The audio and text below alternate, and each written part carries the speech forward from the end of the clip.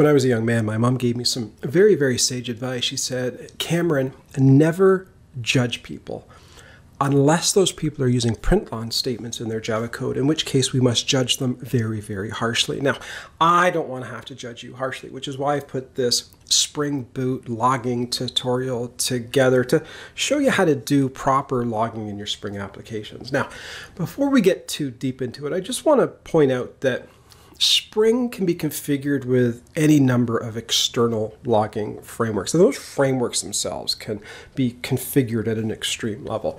What I'm going to talk about here is logging at the Spring Boot level. Show you how to do proper logging in Spring Boot, and I want to show you a couple of configurations that are going to make you much more productive as a Spring developer and make the software development experience with Spring a lot more enjoyable. Hi, I'm Cameron McKenzie. I'm the editor-in-chief over at theserverside.com. I have to be one of the biggest Spring and Spring Boot advocates, and one of my goals here is to show you how to do logging in Spring Boot, starting with getting that good old SLF4J Spring Logger Factory configured, which is what we're going to do next. So if we want to master logging in Spring Boot, the first thing we're going to need is an actual Spring Boot project so that we can start working with the logging. And that's what I'm going to create right here. I've got Spring Source Tool Suite in Eclipse. I know it is light mode, so I apologize to you vampires out there who are having retinal damage from all of these photons going on your eyes. This is going to be a simple Maven project. I'm not even going to add a starter. I'm just going to use pure Spring Boot here in the application we create. Now, I do need an application where I can run some code. So I'm going to open up my class here. I'm going to say I want this to implement command line runner, and the command line runner is an interface that allows me to have a method where I can run the program like you were running a main method in Java, except it's going to give you all of the Spring goodness. Now, I need to organize my import, so Control-Shift-O should organize that import. There, it is not there, so I've probably spelt it wrong. No, implements command line. Oh, just took a second. There it is. Third generation i7 is what I'm using here. It did take a while. Now you'll see, do you see the red X there? If you see a red X, you need your eyes checked because that is a white X on a red background. But if you see that, that's because I need to also add this unimplemented method. So I'll just use the tool to do that. And you see that's the run method. And over here, what can I do? Well, I can run my code, right? And I'm just going to do a system.out.println. This is a console message, not log message, right? I mean, I guess theoretically a console message is a log message, but if I run this, you see the basic, printout that we expect from Spring. There it is, boom. This is a console message, not a log message. I mean, this gets printed to a file called systemout.log. So we could argue that it's a log message, but when we talk about logging, one of the important aspects of logging is different logging levels, right? And so the idea is when you log something, you associate it with a logging level. Like there's 6. There is info, trace, debug, warn, error, and fatal. Did I get all 6 right there? And then the server can turn on or off certain levels, right? So in production, maybe you just only want to log fatal and warning messages, right? Because you don't want to slow down the server by printing all of this superfluous info. In dev, you might want all that information, right? You want to see exactly what's happening, what's going on. That's kind of the idea of logging. Now, how do you get logging into your code? Well, you do it like this. You start off, you say logger, and then logger. I like calling it log. Some people call it logger. Some people call it logger in ale. Logger factory dot get logger. And then the argument that you pass in is the name of the class itself. And you would do this for each class that you have as you're building your Spring applications. Now, looks like I've got some imports to organize. So I'm going to say source, organize imports.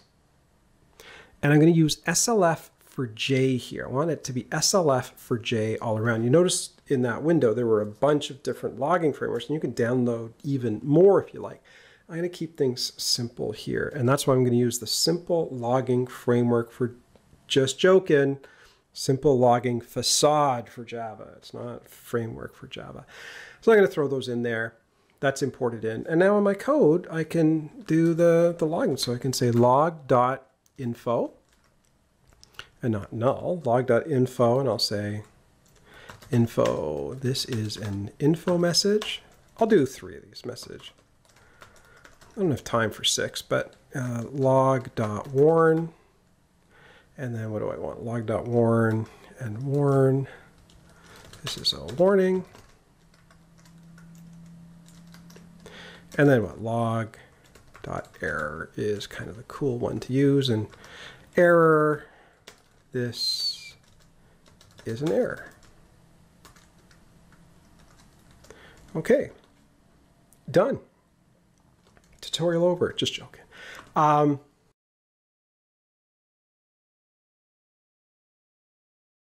Run this as a Spring Boot application, and there we got our console message, but hold on, the logs aren't there. Where's the, this is new. I'm just joking. You scroll all the way over here to the right. Got to scroll so far over to the right that you're almost left again. And there's the log message. You can see, you know, info, warn, error right there. And then the message over here. And now we're actually doing logging. And as I said, one of the things that you can do is you can turn logging levels on and you can turn logging levels off. And the way you do that is you head over into your properties file. So I'm going to head over into properties here, and I'm going to set the threshold for logging to warn. Okay. And so before we saw that we got the info, warning, and error messages, right? You can see them right down there. Let's go back to my application and run as a Java application, and boom, all of a sudden we now have warn and error, but the info is no longer there, right? We can't see that anymore. And in fact, if I set this and said, hey, we only want to print out error messages, if I came in and ran this again, we wouldn't see the warning, we wouldn't see the info. All we would see is the error message. And there you go. This is an error. So that's another cool thing you could do. Now, by the way, that is just for the console. So if I went in and set a property here and said, hey, I want the actual log file to be printed out to see temp logs. I think I got one there already, so I'll delete it so that we know this is fresh. Fresh as the Prince of Bel-Air. So I'm going to just say, hey, you know, the application logging, I'm going to send that into a log file. Pointing out again, the threshold for error is just at the console level. I'll come over here and I'll say, run as a Java application once again. We'll see everything printed out. And when I head over into this log file here, it's thinking about it. Oh, we got the error there. When I come over here,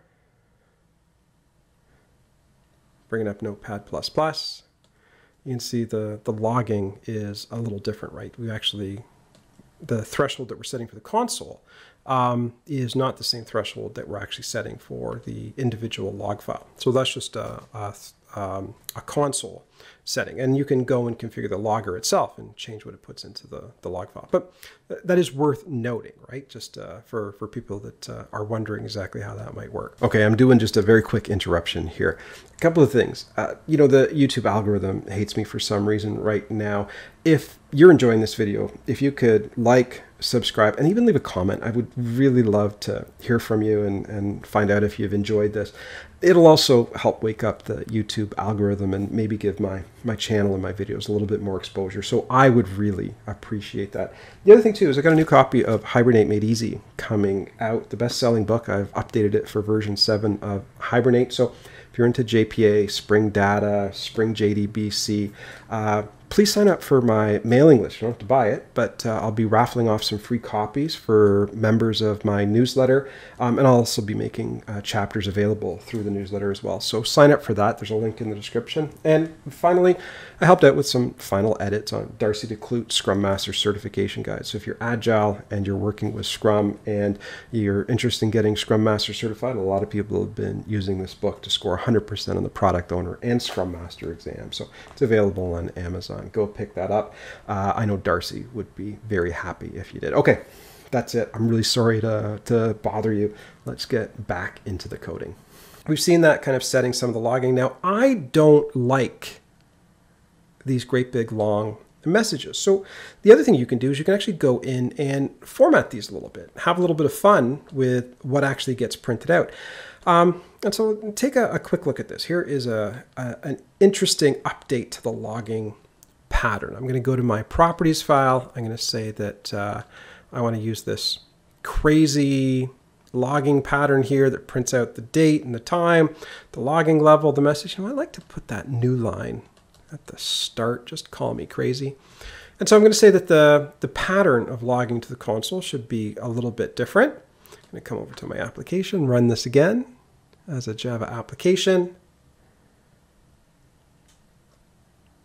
And boom, you can see that, well, the logging is a little bit more concise. Now, I would even say, like, do I really need the application name there? Do I need the log level? Do I need the full date? In production, you do. In production, you'll want all of those things.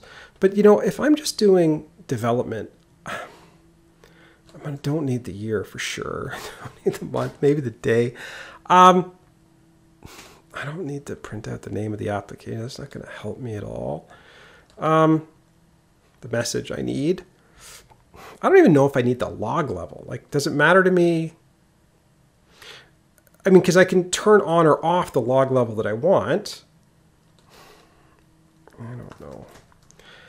But, okay, so I've changed the output and I've really minimized it. So now I come over to my Spring Boot application. I say run as a Java application. I don't know. I think that looks nicer. I think that that's just going to make my life a lot easier as a developer going through this. In fact, you know, one of the things I actually don't even like is that banner there at the top. That annoys me. And there are actually things that are useful that I could print out in my banner. So one of the things I actually like to do is I like to actually just get rid of that banner being logged at the beginning of the application. And it's not too hard to do that.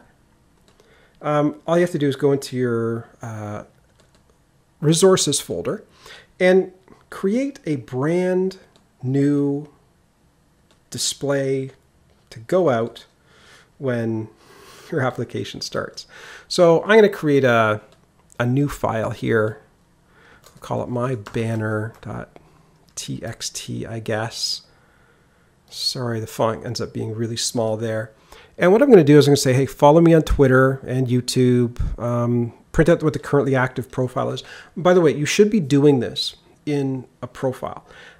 Because if you configure your own environment for logging, you may not want these changes to go into production. So what we normally do is we set up a development profile for this information. In fact, I'm not sure what Spring application profiles will print out if I don't actually have any other profiles. So we're going to learn right now.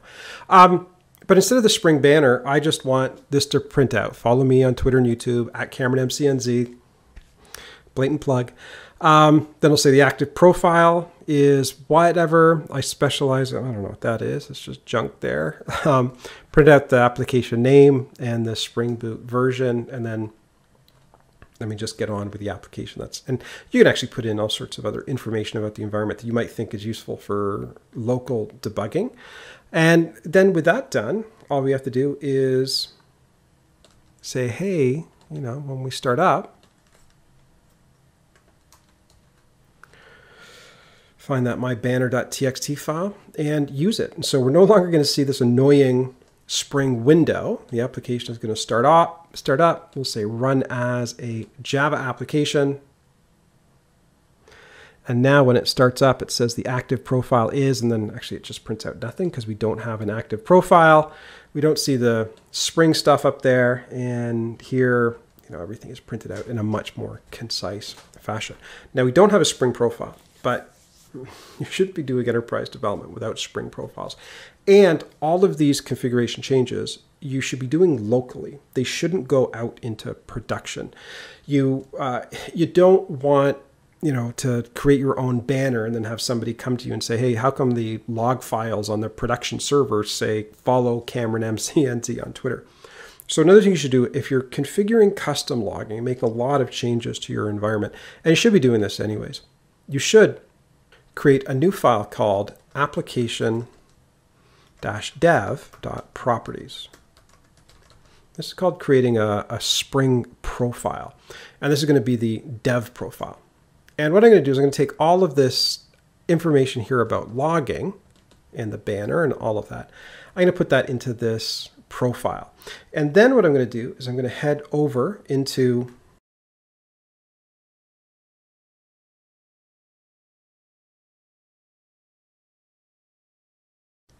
in the basic application properties file. I don't need that, but I will say that the active profile is dev. And now when I run my application, well, it's going to use the data in the -dev profile, which is all the information that I've configured so far. So I'll come over here, I'll right click and say run as a Java application. Now there should be nothing new under the sun. Boom, we actually see my application running properly. And then when we go into deployment, well, somebody can change that to default. Somebody could override that at the JVM level. We could actually leave that as dev, and then at the JVM level, somebody could override it. And then it's not going to use the dev environment. It'll use prod or just the default application properties file. By the way, it is worth pointing out that on that previous run, after we added the profile in, we didn't get just the expression string. It actually says active profile dev. Now we'll change the profile to default. Okay, run this again. Now notice that beautiful, concise logging at the bottom there. Boom. It all goes away because we're using a different profile, right? We changed it from the dev profile where we've got all of our custom logging and even our cheeky little, hey, follow Cameron MC on Twitter or whatever you want to put on your banner when Spring starts up. But when we change that application properties file to say no, that's not what we want. We want the standard stuff, just what's configured by default or in the application properties file. Well, that just runs the normal environment for us. So there you go. And I think that just about covers it as far as doing logging. You know, one of the only other things that I was maybe interested in mentioning was the fact that this really isn't about logging, but it is something interesting to log. And it's information about all of the auto configuration that happens behind the scenes. A lot of times people think that auto configuration is mysterious, but it's actually not that mysterious. I'm going to put this in the dev profile, right? Let's stay honest here. So I'm going to kick off debug equals true, and this is actually going to list all of the different auto configurations that are available. In fact, I'm actually going to just take the default logging format because I want to get all sorts of information about it. But let me run this application. So I'll say run as a Java application.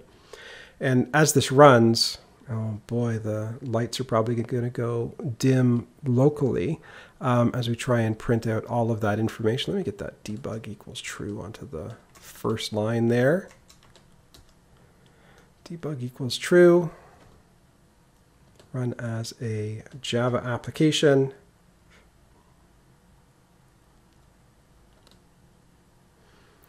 Okay, let me put that debug equals true into application.properties. So we put the debug equals true into application properties and then run our application, run as Java application. Make sure changes are saved. Okay, I'm actually going to put that into just application properties here, and I'm going to use the default profile. And then at this point, I'm going to say run as a Java application. And when this runs, you'll see that it prints out information about all of the things that potentially could be auto-configured. So negative matches are the things that aren't auto-configured. And then if we go to positive matches, we see the things that are auto-configured. And just looking at here, we can see that AOP is configured, right? Spring AOP proxy target class equals true. Spring AOP auto equals true. If you ever want to go into your logs and override and change any of the auto configured properties, be it Spring Data, be it Spring JDBC, Spring Web, all you have to do is find the property there that configures it, and then you can come into your code, update it in application properties, make that false. And then the next time you actually run your application, that thing will be turned off in terms of auto configuration. So I'll run that right now. And now if we actually go back in here and take a look at what's configured, you'll see that AOP is no longer listed there as a positive match for something that's auto configured.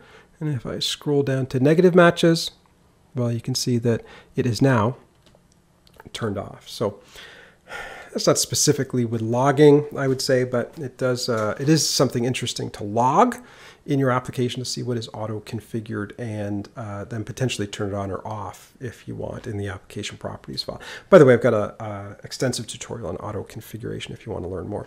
But there you go. Those are the ins and outs of working with the logger in Spring, doing Spring logging. Not only shows you how to do logging in Spring, but I think it also gives you a couple of tips, a couple of ideas how to configure your own development environment so that, I don't know, things work a little bit better. Your logs are a little bit nicer, easier to go through, and subsequently things are a little bit easier to troubleshoot. So there you go. That is Spring Log. Now, if you enjoyed that tutorial, why don't you head over to the serverside.com. I'm the editor-in-chief over there.